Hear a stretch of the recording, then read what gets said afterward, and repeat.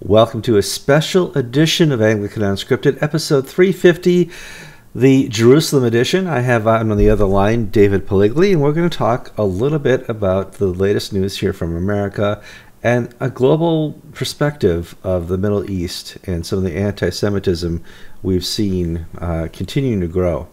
I'm Kevin Carlson. And I'm David Pellegli from Jerusalem. Well, we haven't had you on the show for a little while. Last time I talked to you, there was a little bit of violence going on in Jerusalem. Just a couple of weeks ago, there was some violence at the Temple Mount, and I didn't get a chance to talk to you. I said, well, I'll call David in a little while. Something's going to happen in the news, and I'm certainly going to have him on. Lo and behold, President Trump decides that after 70 years, we can finally recognize Jerusalem as the capital of Israel. There's pros and cons to this, of course, and I thought I would get your perspective as a citizen of Israel and an occupant of Jerusalem yourself as to what the feeling is over there to this type of news. We're not technically citizens of Israel. We're our family. We're residents. Residents, that's and, right. Certainly, we consider ourselves Jerusalemites. We have been here for 37 years. Wow. Living in Jerusalem. So our perspective on this, well, we think Jerusalem is incredibly important, and we think there's some, even in the old Jerusalem, some spiritual and theological significance. But I may get into a little bit of trouble with some of my friends who are slightly more ardent than I am. But I wasn't, I don't think we were so excited about this news. It was just it's just a reality. The Supreme Court is here, the Parliament is here, all the government ministries are here, and whenever U.S. diplomats want to do business with Israeli government officials, they need to come to Jerusalem. So it was a really silly thing that the United States and other nations in the world just wouldn't recognize what is obvious. So on that score, I think we're kind of gratified. Does it mean a lot, Kevin? I'm not so sure if it means so much. But yeah, I have to agree with you. In the long run, maybe not. In the short run, it's going to have a lot of political play with people here in America and with the United Nations. We mentioned anti-Semitism. In my short time here on Earth, I've never seen a more anti-Semitic organization than the United Nations, singling out Israel for so many different things that just don't exist. It's a completely different reality. According to the United Nations, the worst place you could be if you are female is Israel. The worst place you could be if you want peace or democracy or anything is Israel. And they keep picking on Israel, and I see this as anti-Semitism. It is anti-Semitism. It's largely an Islamic form of anti-Semitism. There are, 50, 60 Islamic countries in the General Assembly, if not more, along with a number of countries from the global south with large Muslim minorities. And it is certainly very easy to pick on Israel. But it is certainly unfortunate for the United Nations, because in a way the United Nations has really totally destroyed its credibility when they, as you said, pick on Israel over and over again. And believe me, Kevin, we have our problems. There's a lot of unfairness here. There is certainly problems between Israel and the Palestinian population and its Arab minority. Some of Israel's policies are wrong and immoral and unethical. And yet, when the UN condemns Israel like this over and over again, people in Israel tend to circle the wagons, and they unfortunately, don't hear legitimate criticism of their state or their country. So when the UN doesn't address China, human rights in China, or doesn't address human rights in Iran, or it doesn't address the place of women in Saudi Arabia, and picks on Israel, it's just making itself totally irrelevant. And the world does need a good functioning United Nations organization. And unfortunately, it's consigning itself to it's committing suicide. It's shooting itself in the foot like this. So. All right. Well, as long as I have you on, I want to talk a little bit about the growing conflict in the Middle East. Okay. And I'm sure you know this. It's getting worse and worse. It's not getting as much play over here in the press in America. Europe is busy with their problems. But you're just see at the U.S. with sex scandals to notice that we have a incredibly dangerous situation developing in the north on the border between Israel and Syria. Well, I think influenced by Iran, Russia. I think one of the most anti-Semitic countries in the history of Earth would be Iran. That's correct. They deny the Holocaust. They want to influence everybody. Saudi Arabia is finally on to Iran and trying to stop some of the influence. But there's a tinderbox going on right now on the border with Syria. Tell us what's going on. Well, I think yesterday we called upon our supporters of Christchurch around the world to really begin to pray about the growing influence of Iran in Syria. The Iranians are, without question, trying to establish a land bridge or a land belt, whatever you want to call it, between Tehran and Beirut, running through Iraq and running through Syria, running through, of course, parts of Lebanon. They want to do this in order to exert control and influence throughout the Middle East. They also want to confront Israel, and they want to destroy Israel. And if you want to talk about Iranian anti-Semitism, since the Islamic Revolution, 1980, they have been calling on a regular, repeated basis for the destruction of the State of Israel and even the annihilation of the Jewish people who live here. That is genocide. The world refuses to call them out for it.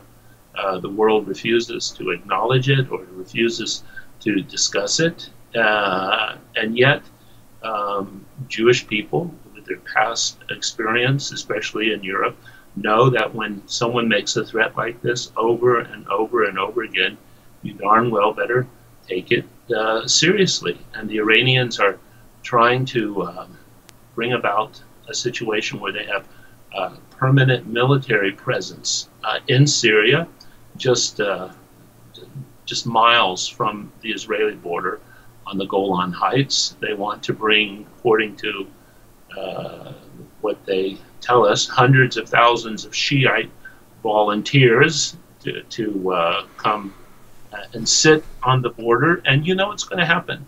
Israel is not going to allow this. Oh, by the way, they want a Navy base in northern Syria. They're apparently building missile bases in missile factories in Lebanon. They have already armed their allies, Lebanese allies, Hezbollah, with 100,000 missiles. Now, Hezbollah has more missiles than any nation on earth, with the exception of Russia and the United States. And they are a terrorist organization. So all of this means that Israel isn't going to take this sitting down. Last weekend, Israel bombed a Iranian military base, again, not very far from the Golan Heights, to send a signal to the good old US of A, to Russia, and to Iran itself, that it's not going to tolerate the presence of Iranian soldiers, the country that's been calling for its annihilation since 1980. They're not going to take this sitting down, and this very well could lead to a war, could be a war between Israel and Iranian proxies, but it won't stay there. No, because both have friends, don't they? They both have friends. Could be a regional war. And it's going to be very complicated because we have Russia involved. We have the United States dithering. The Trump administration, on one hand, rewarded Israel by declaring Jerusalem to be its capital, and on the other hand, refuses to tell the Russians or tell the Iranians there can be no Iranian presence in Syria, after the war is resolved. So let me tell you the scenario, and again, this is we need to be watchful and prayerful. I'm reminded of the passage that we read in Mark 13 just last Sunday. The scenario very easily could be a war between Israel and Iranian proxies, could then involve Iran, could then involve Hezbollah. It could then the Russians somehow could come in. The Americans might be sucked into this, and there goes. There would be a regional war, if not something even bigger. I've been here 37 years, Kevin. I'm generally not an alarmist. I don't jump up and down about a lot of developments, but I think this is one of the most frightening developments I've seen since I moved to Jerusalem many years ago. My radar went off when I heard that Saudi Arabia was talking to Israel about the Iranian problem. That's right. And I said, okay, it's way out of hand, and nobody knows what's going on. This is section C, page 4 of the New York Times. If only somebody over there could have a sex scandal, they could make the front page of our papers. But I don't see that. One of the problems we've seen, at least in the last 25 years, is whenever a bad person who's leading the country, Saddam Hussein, Assad, others, fall, it leaves this power vacuum. And it's filled by the next most powerful nation sitting on its border. Mm-hmm. Yeah, this is certainly a problem, but equally a problem is the fact that most of the Arab states, and Iran is not an Arab state, and neither is Turkey, they're very weak. The nation state is very weak. So you have, for example, Hezbollah or Hamas. You have Islamic extremist organizations or Islamic organizations that really call the shots. And if you go back to my scenario for a moment, if there is a war between Israel and Hezbollah, which was very likely, and I can tell you from folks in our parish who serve in the military here, that the Israeli army is training for that eventuality, because they expect the war to break out between Israel and Hezbollah and in Gaza and the south at the same time. And they're going to end up being a lot of civilians on both sides being killed. And it's going to be very, very tragic.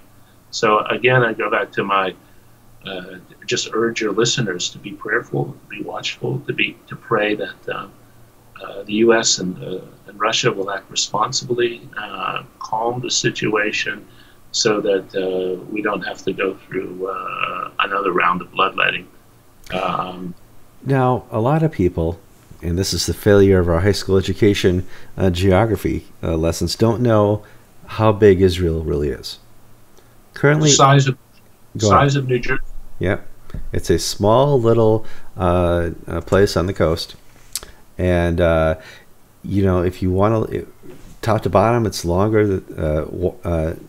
The size is longer, but east to west, you can't get to third or fourth gear before you've crossed both borders.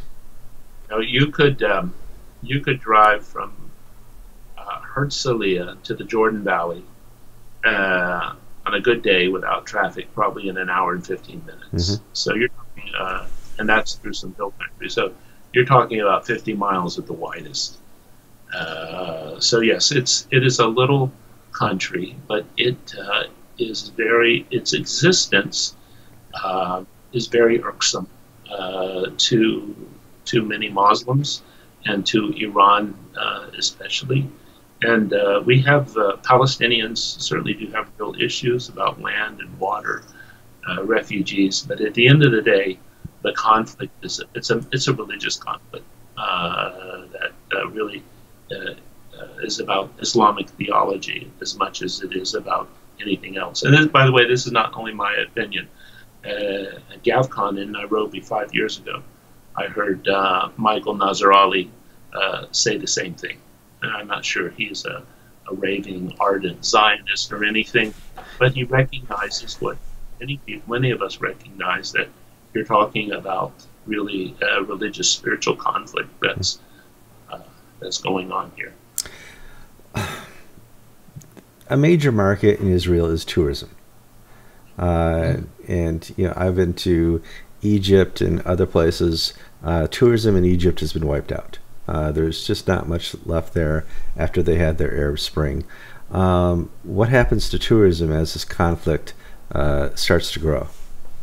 Well, this year we had 3 million tourists, and I've had the pleasure of having you on tour with us. Sure. And you remember that climb in the desert? I could do it. Yeah, I remember that. Yeah. Look, if bullets start to fly, then people will stop coming, and that's the way it is. I don't want to discourage anybody by saying all these things. If you're planning a trip to Israel or you're coming to GavCon, you should plan on coming. But you need to. All of us need to be praying. I know. Again, we're in the middle of the Christmas season. People are shopping. People are opening the internet to find out who's the latest celebrity victim of the sex scandals in America, and we're very easily distracted. But we're distracted by things that I'm afraid are not really important. No, not at all. So, all right, I want to thank you for your time. It's almost it's after 6 over there, so you have been very generous. Go grab some supper, say hi to the family, and I do look forward to our next conversation. I hope you will call me during peacetime and not wait for a crisis. Well, we didn't get. Let's talk about the Temple Mount real quick. About a month and a half ago, there was a conflict there. Now they have metal detectors. You took a group that I was with there. It's a tense place on a good day. It is a tense place. I don't want to be overly mystical, but there is. I remember Gavin talking about Carl Jung and spiritual warfare not long ago. It is, without going into detail, I think people need to know that there is, without finding it here and now, there is some intense spiritual warfare over that place, and again, we need to pray. Many Christians will say it's not important; it has nothing to do with us, but still, there is a war, a conflict. It's not just about two nation states and their identities, or two peoples, the Palestinians and the Israelis. But again, we need to see a little bit. We need to see behind the headlines, and I hope we can pray in an intelligent and mature way for peace in this part of the world. It's enlightened self-interest at the end of the day, Kevin. Meaning, it's peace and security in Topeka or Toledo as much as it is about Jerusalem or Tel Aviv or Tehran. Yeah, I mean, done incorrectly, in the next 24 years, we could see no Israel in the Middle East, and it's unfathomable. And the civilian destruction and death to do that is a repeat of World War II. You know, You're talking about states with nuclear weapons now. Iran has nuclear weapons. Saudi Arabia wants nuclear weapons. Other countries will now be getting nuclear weapons. Pakistan has nuclear weapons. This is a very frightening time. And maybe for Americans, again, we need to pray for our government to have wisdom and to act decisively in this part of the world. I know a lot of my fellow countrymen are probably tired of the Middle East. We say we're not the world's policemen. We're tired of Afghanistan. We're tired of Iraq. We'd just like to pack up and go home. But we can't do that.